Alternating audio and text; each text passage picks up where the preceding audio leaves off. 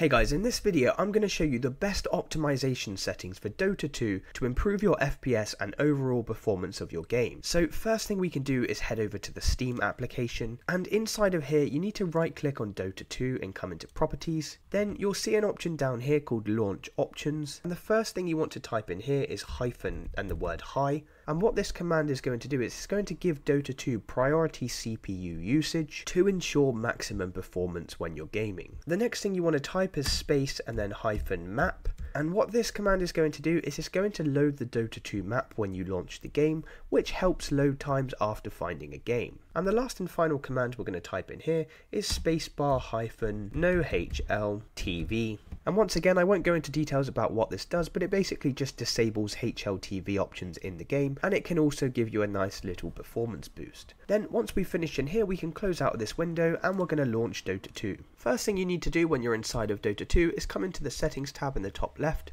and head over to the options tab.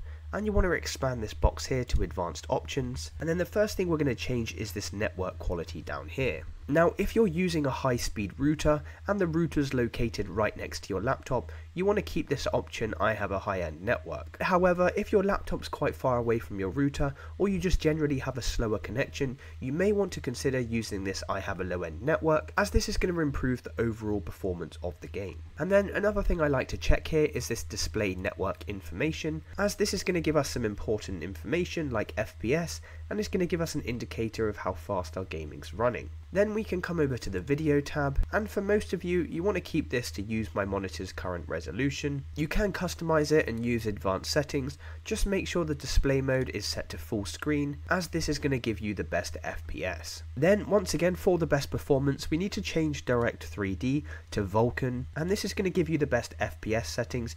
It will require you to download a couple of extra files completely for free, and you can basically just compare the two between Direct and Vulkan, but for most of you, you're going to get maximum performance using Vulkan. And over to the rendering tab, you can basically adjust this slider here to prioritize either the graphics or performance of your game.